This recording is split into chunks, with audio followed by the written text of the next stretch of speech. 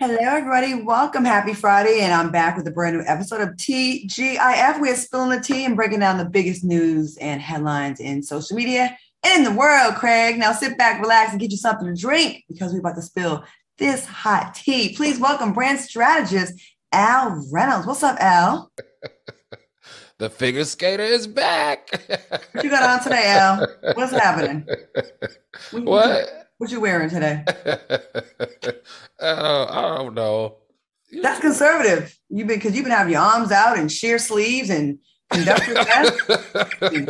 Not sheer sleeves now. I do a lot. That's funky with the sheer, not me now. Oh, that wasn't sheer. It was like the same skin color. It was like a beige. It's you. No, it was like an off-white sweater.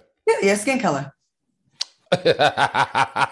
Okay, this is gonna be this type of show today. It sure is. Okay, y'all. Okay, let me get my mind right there. Let me get my mind right. Please welcome multimedia personality and talk show host Funky Dineva. What's up, Q?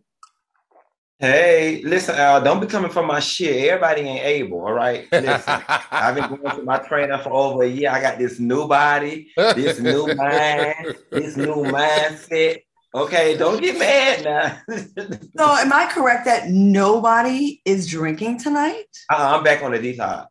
No, I'm not drinking tonight. I'll be at the IV clinic tomorrow morning. That's only because I overdid it Thursday night. So I'm like, I need a break. My liver needs a rest. What'd you do on Thursday so you night? went out last night? I just had to. Thursday, Wednesday night. When I went in, I'm sorry, Wednesday. See, I'm still paying for it from Wednesday night. I went to the Jamaican restaurant and ate. Got toe down messing with them damn Jamaicans. Okay, all them rum punches had them mess me up. You know, the Jamaicans know how to party. And left my expensive ass oxtails in my trunk overnight. Oh no. Was hungry. Didn't have no food in my house. So what I did, I kept my black ass to the parking garage and got my oxtails out my trunk. I sure did. But How long were they in there? They was in there, but I didn't eat them though, because the oxtails had a little twang to it. But I did eat cabbage and I did eat the rice and the plantain. Sure did. Okay. Well, you know what? I think your immune system is pretty strong after what, all that. I think you'll be okay. I think you have probably the strongest. So we're not drinking tonight. Okay, I'm proud of us. Look at us evolving and glowing up, trying to keep our skin together. Hey, y'all, real quick, I just want to plug a show that I'm doing. It starts Monday, Couples Retreat. It's finally here. We shot it last summer, but Couples Retreat on VH1, 9 p.m. So check it out. There's been the trailer's been pretty good. Have y'all had a chance to see it? I have, but I want to know this. And be real. Is you and KJ on there giving the real, or did y'all just go to collect the check like everybody else be doing? So we went there to collect the check and we said, hey, let's not really put it out there like that. And let's just kind of keep it surface. Let's talk about what we're going to talk about. But once we got there, AJ knows me and we've had conversations before. We talked in Ghana. There was no way around it. And she really didn't treat me like we're doing this on surface. So she was like, whatever y'all had planned, we're not going with that. So she actually really did dig deep.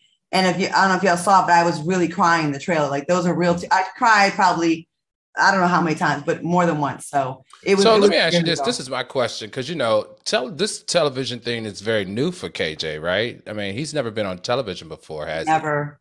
So I just wonder, how is he feeling about this whole, is he excited? Is he nervous? Is he vulnerable? KJ, first of all, is not a crier, so you're not going to get any tears from him. He probably cried once in his life when he was like a baby, when he was born. And that's part of our issues, actually. He's actually regretting not being more reactionary on one scene. He regrets not checking someone. Okay, and you'll see what I'm talking about when you see the show. So he's like, I don't know. So he's cool. He's cool with being on television. In his personal life. Okay, that's very intimate, right? But we were very honest. We were very honest on the show, and we were exactly how y'all know us. So you'll see what happens. We went deep though.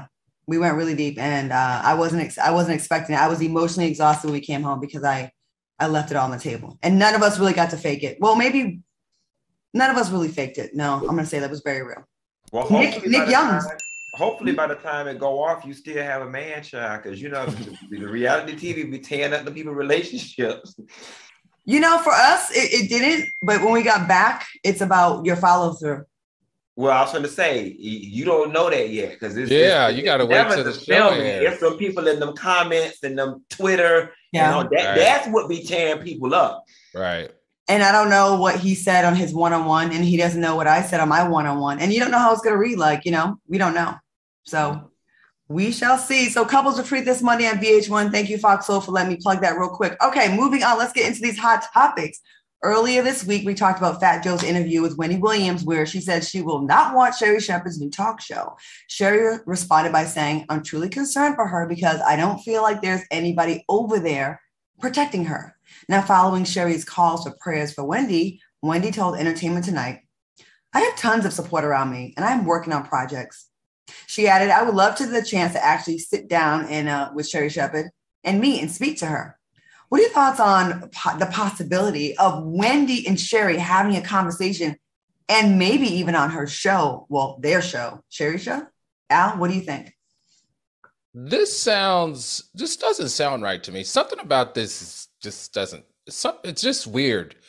I'm confused. Why would she want to have a sit down with Sherri Shepherd on the old Wendy Williams show? I'm just not understanding this press here. It sounds like to me that Wendy Williams' team is trying to clean up that Fat Joe interview and the back and forth between Wendy and, the back and forth that Sherri shared about Wendy and Wendy shared about Sherri.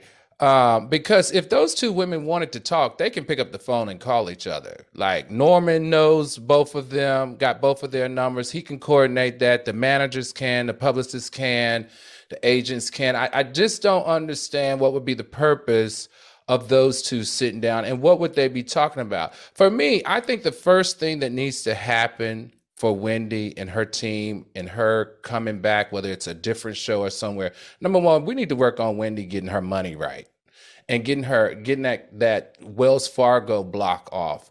And I think the best way to make that happen is Wendy needs to stop talking, because the more she talks, the more she seems like she is not in control and does need a conservatorship in order to handle her funds. That's number one. Number two, I think if you're really on Wendy's team, they need to also stop her from talking and doing press, because if she's got a deal coming down the pipe, like, they need to wait till it's sealed and signed before she starts talking and sitting down with people, because I just feel like the more she talks, the more she seems unstable to us. And who wants to close a deal with someone that's unstable, mentally or physically, right? Like, why would you invest $100 million? And we've noticed from Hollywood Unlocked, you remember I mentioned months ago that there was a podcast on the table of worth $100 million. Who's going to invest $100 million in someone who's not mentally and physically stable? So that's number two. That interview helped Sherri Shepherd's show. It will be huge ratings for Sherri Shepherd's show, but I agree with you. I don't think it'll be beneficial for Wendy. I don't know, it'll be good for her. Q, what do you think about this? Well, first, y'all making a very dangerous assumption, and that's the assumption that she wants to do a sit-down on-camera interview on Sherri's show. She just said sit down and talk to Sherri. That could mean on the telephone. That could mean via text message. To Al's point, Norman or Suzanne can make that happen. But the reality of the situation is Sherri Shepherd benefits not one iota of anything talking to damn Wendy Williams. Girl, I already got your job. I already got your time slot. And they have gone and retrofitted your time slot to fit me. So what I need to sit down and talk to you about? No, right. To Al's point, you need to go sit down with your therapist and you need to go sit down with Wells Fargo and try to get your money unsold up or whatever. You don't think that'll be big for ratings to see these two? Because people assume that there's beef. Well, I think it would be big for ratings, but Wendy Williams is not that big of a person to give Sherri Shepherd that. I would never sit down on nobody's show who essentially took my dog on my spot. I wouldn't either. And who's going to do? Wendy ain't doing that. You know what I'm saying? And then too, if Wendy did agree to come on that show, they better damn pre-record it, because if she was anything like me, she's going to get on there and say hi and play all nice in the beginning and then show her ass and walk off. You know what I'm saying? She's going to do like how Omarosa did her on the show. Exactly. Yeah, like what would, honestly, Claudia, if you were in that situation, what would you talk about? Who would interview you? Who? You would have to go in there with the intention of having your moment. Like you were probably going to go read, like, nice, Right. nasty. Yeah. And then even so, that still benefits Sherri because everybody will watch. I mean, that episode would get more than Whitney Houston sitting down with Diane Sawyer. And I'm not going to gift you that because low key, and although Sherri had absolutely nothing to do with Wendy being replaced, it's just human to feel slightly bitter or have some type of negative emotions about the bitch that's in your spot. That's why I feel like people need to be a little bit easier on Wendy about what she says right now. If she is sick, A. B, can you imagine how that feels? Like the Wendy Williams show is being replaced with Sherri, who was your friend. You can't feel good about that. As much as that's your girl, you can't be happy. That's got to be hard. That's going to be heartbreaking. All right, y'all. We will see. I'm sure this is not the last we'll be talking about this. All right. It seems like Blac Chyna is ready to cleanse her life after losing a motion to disqualify the judge who presided over her defamation trial with the Kardashians. Now, after her loss, Chyna posted a video of her being baptized for her birthday. Let's take a look. And in the name of the Holy Ghost.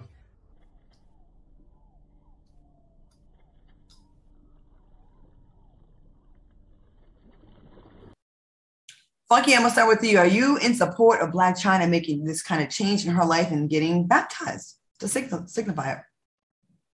You would come to me. Listen, I'm just curious. I am forever in support of anyone who is moving on a path to betterness. Okay, period, hard stop. But I didn't know you could turn a hoe into a deaconess. Hey. Okay? And I also was completely, I don't know, there's just something about doing this for social media that just got me not buying it. Like, that's just such a personal thing, baptism and stuff. And it just feels like you're doing it for personal gain, to gain some type of sympathy and to change the narrative. But we see you sneaking with the deacon. I ain't buying it. Al, clean this up, please. Well, this was really nice to see, actually. She and her mother have gone through so much. Baptism, you guys know that I am a Christian. Hold up. No, we did not know you're a Christian. Clearly, I am a Christian. I have spoken about it. Mr. Orgy, group sex. Okay. But anyway, you two, that's a different story. But anyway, seriously, I think baptism is really serious. I thought it was beautiful to watch. Anybody that gives their life to Christ and decides to do a rebirth it's just a huge moment. I really support Blac Chyna if this is real, if this is something that she's taking serious, because we're used to Blac Chyna being on the blogs 2 and 3 times a week, and they weren't very Christian-like or Christ-like reasons or actions that put her in those blogs. So now she's gonna be in the Jehovah Witness watchtower. I'm all for her accepting Christ in her life and starting new, and I'll support that, and I hope she just sticks to it, and I hope she's really, really serious about this, because the last thing you want to do is be playing with the Lord. Well, Al, since you're such a devout Christian, can you please take us a break with maybe a word from the good book for Blac Chyna, and maybe give us some words of encouragement to start on her journey, Pastor Al? Do you have anything to say? Words of encouragement. So how about I share with you what baptism represents? No, we don't got that much time. We need a word from Pastor Al. I'm not a pastor. Well, I'm a good Christian. About? How they do in the South, the Southern Belle, they kind of give a good, nice little nasty read or a little passage. No lines for her. You don't know none of the songs. Trust in the Lord with all thy heart, lead not unto thy own understanding. Like what? How many? Thou shalt not. What do you want? And what book is that? See, you ain't even did it. Al don't go to church for real because he was. Definitely go to church. What are you talking about? He went out there and cast the first stone. That's what you were supposed to say. You know what? We're gonna take a quick commercial break, but right after this, we're gonna talk about Pastor Jamal Bryant and his not so nice words he had to say about. He ain't no real pastor either. Y'all go to the same church, Al? Listen, I've been to New Birth. I like New Birth. Okay. We're going to take a quick break. We'll be back with all this Christianity when we return. Welcome back to TGIF with myself, Funky Dineva, and Pastor Al. Pastor Al, we have a few comments for you in the chat. They like, hurry up. Stevie Ray says, hurry up, Pastor Al. Tiffany Bowes, come on, Al. They was rooting for you to give a scripture. BJ Williams says, leave Al alone, Claudia. Miss King Ryder, Deacon Al, they call you Deacon Al, Reverend Al. They said Pastor Room. Yeah, they like that. They said Al said, God is good, God is great. B. Jones said that. So they trying to help you out there. All right, y'all. Some interesting comments regarding the Black China story. Let me read this one right here real quick. Unique 8 says, it's funny how people go so hard on women like her, but don't have no concerns with whores like Nick Cannon. That's their word, not ours. And Funky, you said that's interesting, right? It is interesting. So, women like her, that's an acknowledgement of what type of woman she is, correct? Period, hard stop. But you're right. There is a double standard in this country. And there's a double standard we live in a patriarchal society. Don't make it right, don't make it wrong. People are just more desensitized to when men do it. And will that change in our lifetime? Probably not. That being said, you got to play with the hand that you're dealt. And unfortunately, in some situations, from a public opinion perspective, women can't do what men do. Don't make it right. Don't make it fair. I agree that it's not, but it just is what it is. Yeah, the judgment is 1,000% different. We have futures. We have Nick. We have a lot of guys that are just having these broken families all over the place. And if we know of 2 or 3 celebrities that one woman has been with, she's deemed a whore. Yep. She's damaged goods. Yeah. Okay, well, speaking of damaged goods, in a recent service, Pastor Jamal Bryant asked his congregation a very important question about Kevin Samuels. Brian asked, how can a man say that you do not have the level of attraction of a high-powered man when that man got to get a GoFundMe for his funeral? What are your thoughts on Bryant's question? Al, you've been to Pastor Bryant's church, so what do you say about what he's saying, and do you agree with him? I think if you know him, I would probably have to know the context, because he's a crap talker now, but he's still anointed. The man is a really good pastor, and that leadership that he's providing at New Birth down in Atlanta is amazing. But just from the surface, whether someone took this out of context or not, it does not come across very well. I don't think that's his position to make that comparison, and definitely not coming from the pulpit. Okay. Q, do you have a similar thought, or what do you think? That man ain't no more damn anointed than them dirty shoes I got at the damn door. Listen, I 100% agree with what Jamal Bryant said, but the reality of the situation is when it comes to man and woman affairs and conversations on adultery and cheating and what qualifies a wife and qualifies a girlfriend, that's probably a conversation that Jamal Bryant should not have voluntarily entered, considering his womanizing past ways, all the multiple babies created out of affairs, wedlock, deceit, and every doggone thing else. Why, you know what I'm saying? Why, here it is, you trying to be the trendy pastor and trying to preach a sermon on what's hot in the blogs with all the things that's going on in people's life. That Sunday, your ass probably should have did a prosperity sermon, considering how the hell inflation and rent eating everybody up, and there's a lack of damn chicken wings in the damn grocery store. What did Jesus do with the loaf of bread and the fish? He had 2 fish and 1 loaf of bread and fed how many people, Al? I didn't go to Bible school. I was a heathen. 12 people or 200 people. However the hell many people he fed with the 2 fishes and the loaf of bread, considering this chicken wing shortage, his ass should have been teaching prosperity and should have stayed up at the relationship, love, life in the 411 relationship area with Kevin Samuels. That's all I'm saying. I think what Pastor Bryant was doing was pandering to the women in the congregation to make them feel good about that. I mean, we don't really know Kevin Samuel's financial situation. Al, you said he made like $3 million on YouTube. Then Lavender Sunset says there's new footage with Kevin having a leaky BMW and getting chewed out by his landlord about his rented room. We don't know what his money was.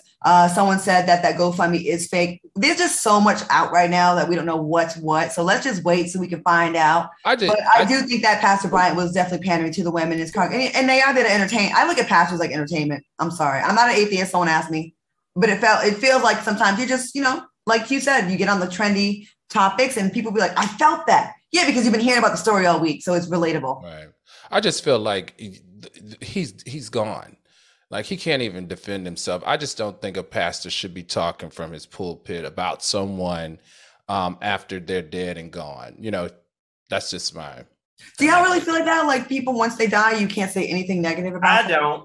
I don't either. You don't get to be hell on earth and then all of a sudden people got to extend you so much grace. And now everything that you ever did in your life and how I felt about you before you died is now off limits for me to talk about. That is a bunch of BS. That's some mess y'all grandma told y'all. If you really sit down and think through it for yourself, you will realize that rationally and logically, it does not make sense. Now, I'm not talking about talking bad. I'm talking about you can't speak on a man's situation. You don't know that man's situation. That man's not here to defend himself, to tell you if he had money in his account or not. We don't know if the GoFund account is real or not. The narrative is just a negative narrative because he was negative about black women. You can't talk nasty and spew uglities from the pulpit when you don't know the facts and that dude's not here to defend himself. It's just not godlike. Period. Finances. Period. Jamal was talking about something that we can all agree on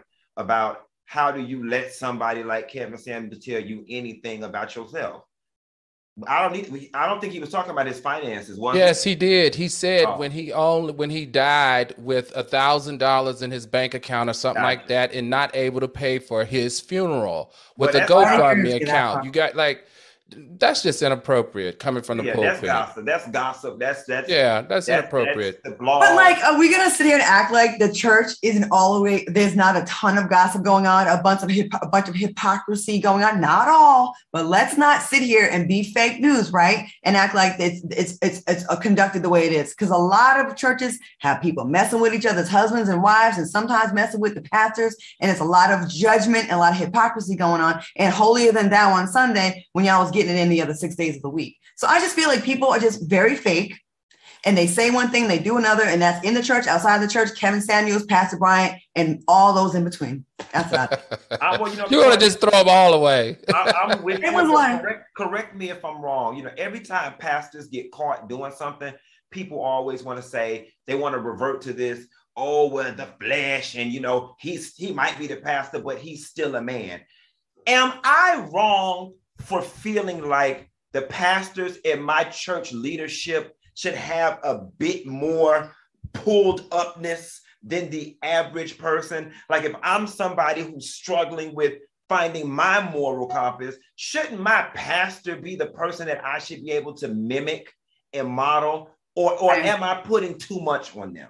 Yeah, you're putting too much on it. It shouldn't be one person. You shouldn't put any type of idolship on a human being, because human beings fall short, Q, all the time. A pastor is human. It shouldn't be one person. It should be your tribe. It needs to be your pastor. It needs to be your parents. It needs to be your sisters and your brothers, your aunts and your uncles. It needs to be your teachers. It needs to be your mentors. You can't lay all your moral compass on just the church. That's unfair not only to the church, that's unfair to you yourself.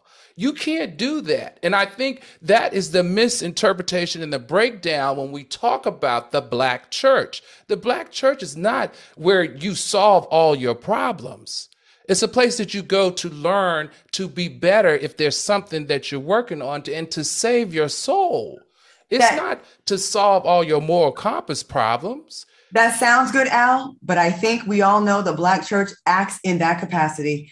People will not go to the doctors and they will go to church and pray. They will not figure the things out on their own because they'll say, I'll just pray about it. And yes, one man does have all that power in all too many of these churches. That's why there's Listen, I think. Let me finish.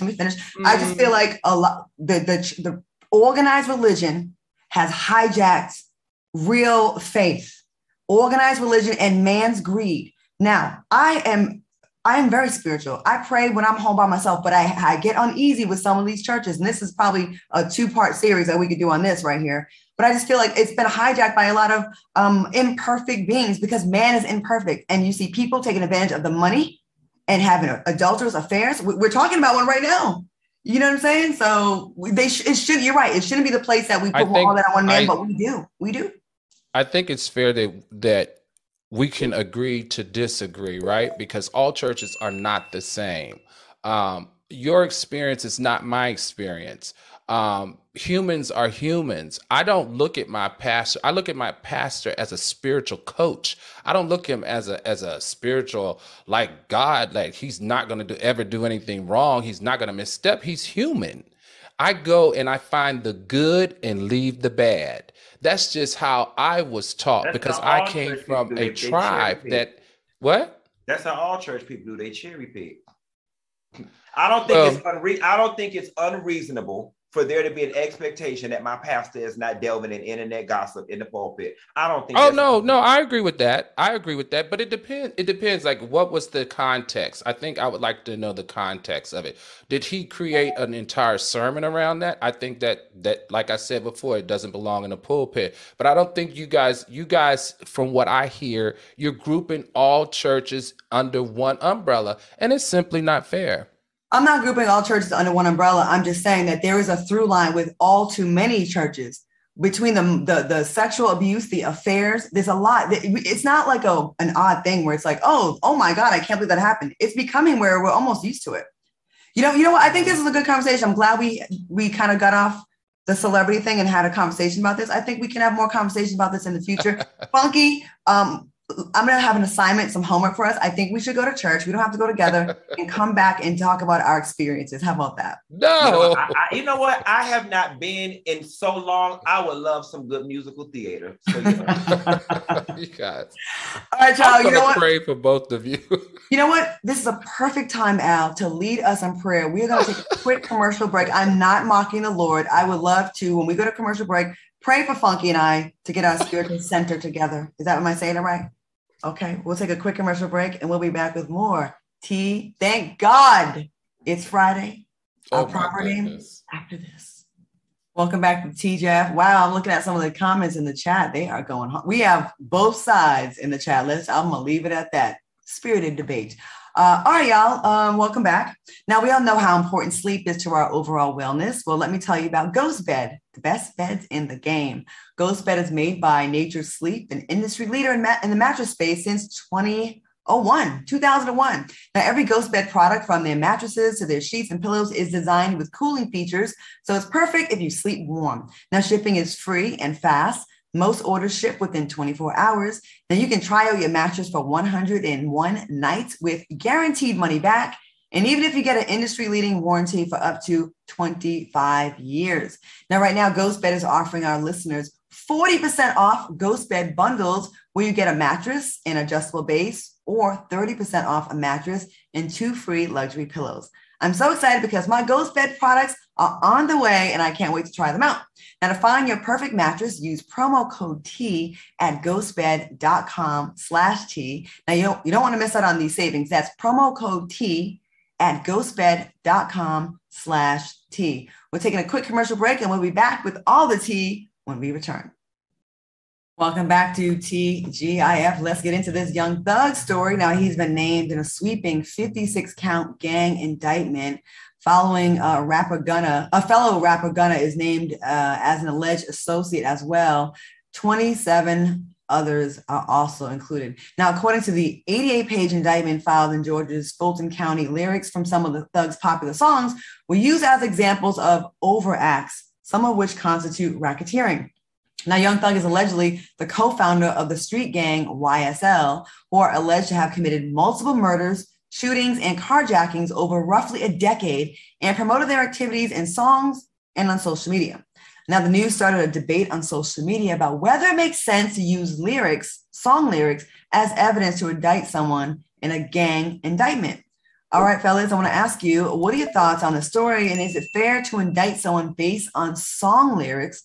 What happened to freedom of speech? Al, let's start with you. Well, I started reading the 88-page indictment, and let me tell you what makes this so interesting, Claudia. The district attorney, that woman is no joke.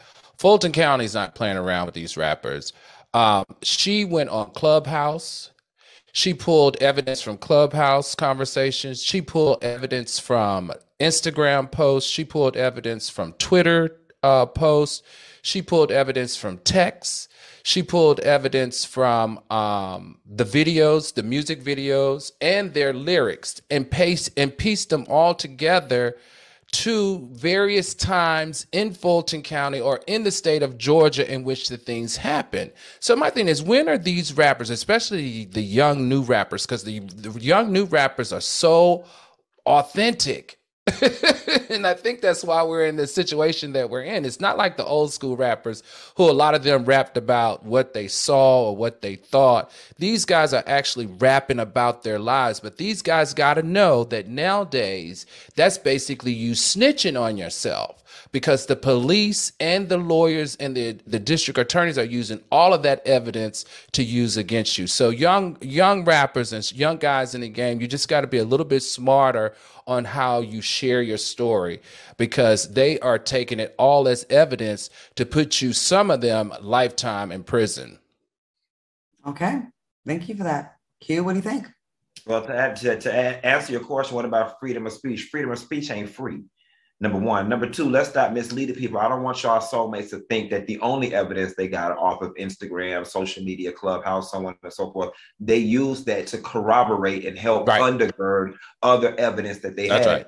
And lastly, let's remember the RICO Act was created partially in collusion with former Mayor Rudy Giuliani. And this is how they took the mob down, all right? The Italian mob in New York back in the day, using the RICO Act. Those of y'all who participate in organized crime, if they can't get you on murder, if they can't get you on drug charges, they will get your ass on racketeering. All right, racketeering, for those of y'all that don't know, it's a more blanket way to string a common thread through a whole bunch of little crimes or petty crimes, or not even so much petty crime, to create the big picture. So moral of the story, don't participate in organized crime, especially when you're legit. You got a music hustle, you're making millions, but y'all always feel this need to go back to the hood and keep it real, because I'm real. I ain't leaving the hood. All right. Well, or Q, I know this is really bad. You guys, I'm not condoning violence, but the RICO law and the RICO Act is only in 7 states in the United States out of 50. It's only in 7. So unfortunately for these guys, Georgia happens to be one of the 7 states, and they're using that racketeering and RICO Act to take them down. Maybe they need to move to a different state if they're not going to change their ways. Go to Montana. We clearly have a sickness. And I'll say society. I'm not going to say it's a black or white thing, because we got Tekashi 6ix9ine doing the same thing. We cannot. First of all, there's no shame anymore. And again, race to the bottom. Before, rappers would talk about the stuff that they saw they don't want to do. They would talk about the crackheads. Then they start talking about how they're doing all the drugs. Now they're bragging about murder and crimes in their songs. Once upon a time, there was suburban kids that were rapping in the studio. And they were lying. They were just making up stories. But now you're putting actual real stuff in there that's going to corroborate the stuff that you really did do. They do have evidence of. I don't get this. I don't get where we are as a people. People are shooting people on live. They're showing off illegal guns on their Instagrams. Everyone's so thirsty for attention to the point where you're doing 25 to life. And you're making it so easy. The police say, investigators, never has it been so easy than it is now. They don't have to do half the work they used to do, the groundwork. They can just go on Instagram and see you dumb folks bragging about the crimes you did and just connect the dots. Right, Claudia, and let's just bring this full circle. I don't know how real it is, but do you remember the social media we saw on Instagram where there was this young girl on her prom night? She had a firearm.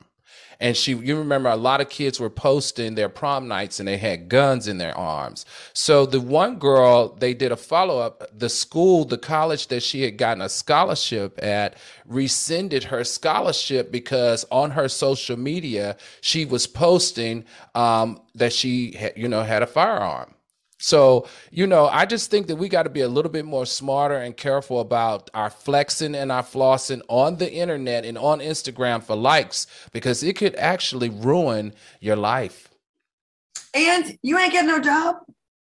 You know how many people are missing out on life-changing careers because you got put all this stankness on social media and it's there forever? All right, y'all, moving on. In an interview with People, Zaya Wade opened up about how she has been impacted by hurtful social media comments about her appearance after she came out as transgender in 2020. Zaya said, as a trans person, once I came out, there were a lot of hateful comments about how I should grow my hair out long or fit into a certain version of femininity, even though that is not true at all. She added, that kind of advice is just trying to break you, but don't let it. Zaya also said she leans on her family for advice and talked about the important lesson she learned from her stepmother, Gabrielle Union, that not everyone in the world and in the media is going to be truthful about what you look like. Al, what are your thoughts on Zaya's transparency and what she's saying?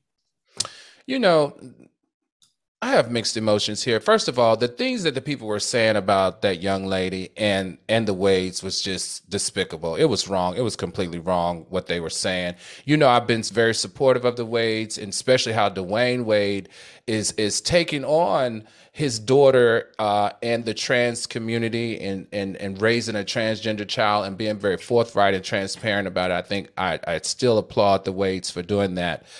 But I got a problem with a 14-year-old on Instagram. And I don't know, maybe I'm telling my age, but I understand Instagram has a rule and a law that that you have to be a minimum of 13. I have always been one to say that number should be 15.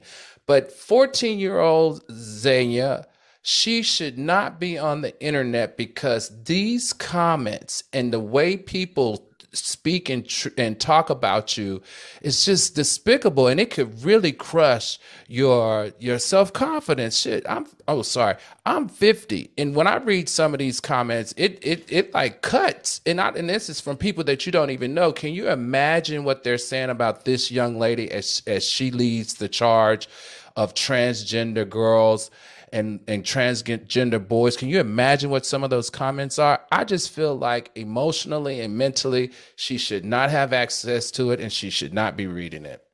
I think her story and her personal business and all of this, we shouldn't even know about it right now until she's 16, 17, 18 years old. Right. It feels gimmicky. It feels very cloudy. It feels very attention seeking. It feels very, I'm just being an advocate and supporting my daughter. What do you think was going to happen, Gabrielle? You got dragged through the blog so many times. Dwayne's got dragged through we all have been dragged. You know better. So then you put your daughter out there, your stepdaughter out there. And then it's like, oh my God, they're just being mean. Humans are going to human. We're in a horrible place right now. I don't think we should be in her business like this. We shouldn't even know that she's transgender at 13 or 14. In my personal opinion, Q, I don't know if you agree with me, but what are your thoughts on this story? So, for me, I just want to give this story a little bit of depth. And I think that the hateful messages that she's gotten had less to do with her being trans and more to do with her being a celebrity. You can switch out Zaya Wade for anybody who has the level of visibility that she has, and they will all have a story of receiving super negative comments about their appearance, about their life, and about their choices. So Zaya, I don't want you to think this is solely because you're trans. It's probably a little extra because you're trans, but it's not solely because you're trans. It's just the cost of being fame. And because you are a daughter of the LGBTQ family, I'm going to tell you what I always tell people who ask me about fame and how I deal with it. Suck it up. You've been thrust into a very adult world and your family and you seem to like it and want more of it. Suck it up. You live a more privileged life than most people will ever. And it comes with the cost, baby. This is the cost, and welcome to the world. 1000%. You can go on any popular blog site, and if any one of us that's recognizable, even kind of recognizable, puts a positive comment on a story, there's been people with, I'll say, she looks great. There'll be a whole bunch of comments focusing, are you saying the other person doesn't look good either? Like they'll find something negative to say. So why even you have two celebrity parents that knew better. You knew better. It's your job to protect. I'd be like, no daughter of mine, especially going through this, is going to be put out there. They're not going to be kind. Everyone's not going to be kind. Yeah. But now that you're here, baby, I hate that you have to learn this lesson at 14, but the lesson is suck it up. Welcome to the world. That and part. again, I leave you with, you live a very privileged life, one that most people will ever dream about, baby, and it has a cost. This is part of the cost. And I also hate, before we go to commercial, she's really only identified for being trans. We don't know if you are an athlete or how you are in school, your personality. We only know you about for trans.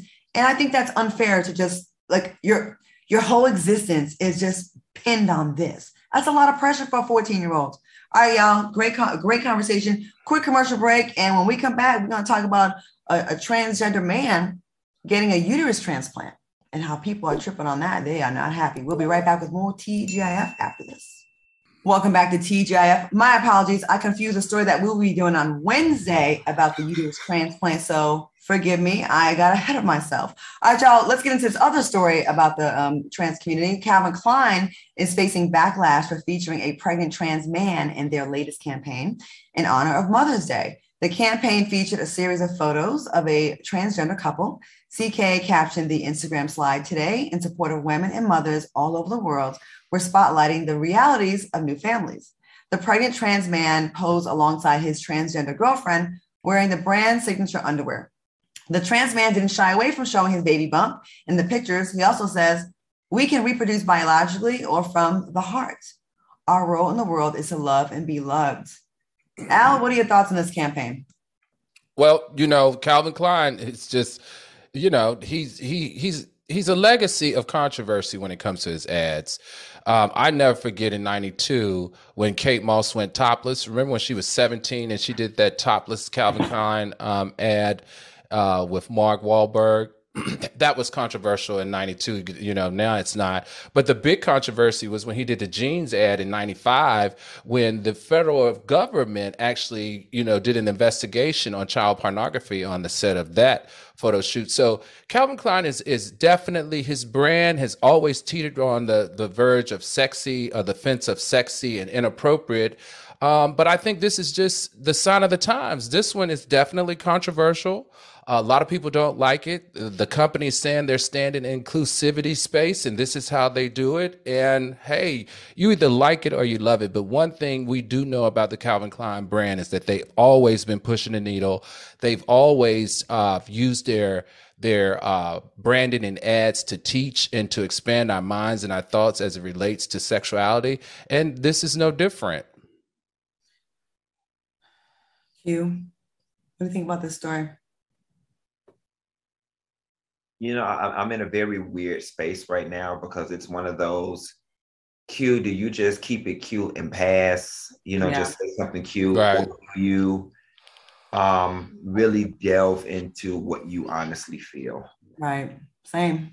Let's go.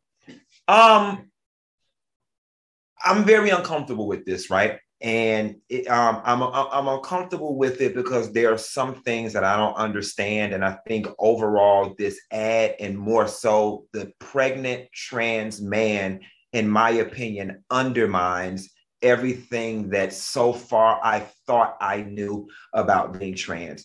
From my understanding, and I hear a lot of people say, "Oh, I am a boy trapped in the wrong body," or "I am a female trapped in the wrong body." So and I have the psyche of a man, but the woman body, and vice versa.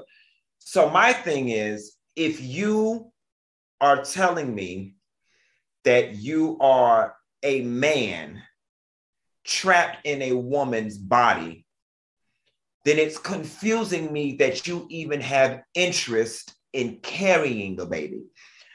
What further bothers me, and I don't care if you choose to, I'm just trying to help you out here and trying to understand how to be a better advocate, because if you are a man, yet you are choosing, because you have the luxury of still having a uterus, to then have a baby, then it lends itself to when people say being trans is a choice, being gay is a choice. You see what I'm saying? Because you're now cherry picking what parts of what benefits you best. pardon my ignorance, and I may be saying it wrong, but if you're a man and you're trying to get us to believe and respect you as a man, then I'm gonna need you to be a man. Mm-hmm. For me, until some of my trans friends or the advocates can better help me understand and wrap my head around it. But that's how I feel off top. Claudia, Yeah, no, I was going to ask you, what do you feel? Because I think we talked about this on another show, and I wanted to share what someone inboxed me. But go ahead, Claudia. What are your thoughts around it? I feel like I'm in a no-win situation, lose-lose situation. But I'm going to speak from my heart as a woman. It makes me sad. It makes me sad.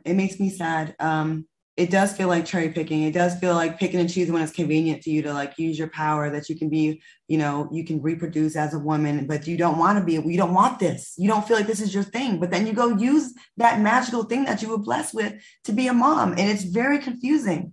And then we get like murdered on social media if you say it wrong. It is extremely confusing.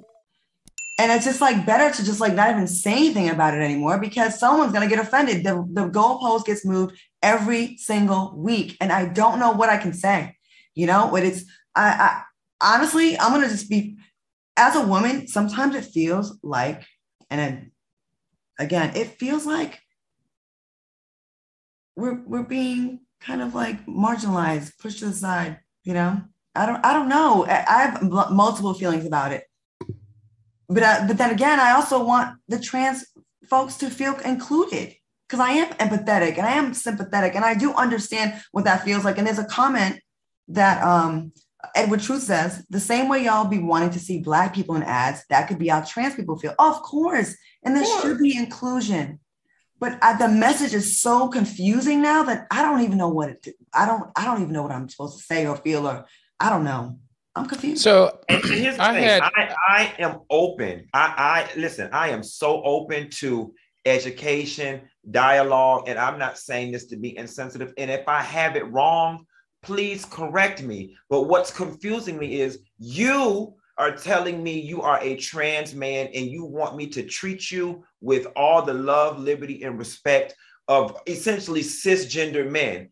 Then for me, I'm going to need you to conduct yourself as a man and not go get pregnant. And if I'm wrong for that, and if that's ignorant, please educate me. But I just don't see how you can want the world to receive you as a man and you carrying a baby. And then remember the one that the trans man that gave birth and didn't want to be called a mom. Didn't want to be called a mom. Mother. Yeah. Like, so to me, that's making a mockery of, like, I'm just like, yo, that's a black. Right. So let me share real quick, because I think that was the time that someone inboxed me to help me understand. So the particular trans man that inboxed me said that as a trans couple, when you still want to have a kid, that these are the options in therapy when they go to therapy. This particular trans man that hit me up is in therapy with their mate, the person that they're married to. And in therapy, they talk about with the doctor their options as it relates to expanding their family. And some of the options that are shared is this one that we're seeing in this campaign, that the two of them, because one is biologically a man and one is biologically a woman, if they wanted to reproduce as a married couple, that they have the option to have sex with each other and impregnate each other in the opposite gender. And that made sense to me, that they were actually seeking guidance and, like coached through this process, because a lot of trans people are also still figuring it out, how to be trans and how to live their best life and how to reproduce. And what does their family look like? Because their family unit is already not traditional. So in order for them to procreate, it has to be non-traditional. So with that in mind, I have learned to think about this whole process or this whole concept a little bit different? Asia Andrea says, exactly, call it what it is. We've gone too far. D. Meach says, how can you call yourself a sir if you got a baby in your stomach? Please educate me if I'm wrong. I think there's a lot of people that are just afraid to say, I don't get it. I don't understand. This is confusing. Right. And there's a lot of people in the chat saying this is wrong. There's a lot of people in the chat saying you don't understand what it feels like. And you should be, we have a long way to go. I think that's something we can all agree on. Listen, we're going to play a game tonight, but we don't have time. I want you all to have a fantastic weekend and stay out of trouble, be good. So we can see you all back here on Wednesday. Yeah. All right. Stick around. Thank you for watching TGIF, and thank you for all the comments in the chat. Make sure you watch the replay tomorrow right here on YouTube. Y'all gonna have a good weekend. Who's next? Excellent weekend, honey. Who's up next? Stick around. The house is coming up next, and we will see you back here on Wednesday. Y'all take care. Have a good one. Have a couple of drinks for me. Y'all know I'm starting my detox back. Yeah. Have a good night, soulmates. Bye, soulmates.